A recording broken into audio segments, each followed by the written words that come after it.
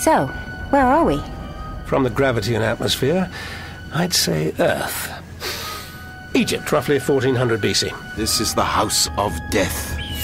No one lives here alive. Excuse me, I don't think you've told us exactly who you are. No, I did not. The great and mighty queen, daughter of the stars, pharaoh in the eyes of the gods and soon to be crowned. All bow to Erimemush in Teperem, divine and eternal, the living god.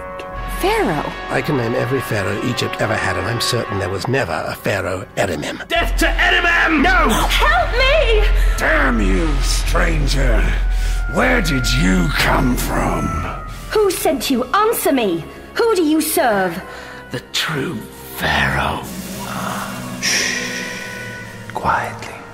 Don't be encouraged by my presence, you poor fool. You're in no condition to escape. But I'm afraid you can't be interrogated either.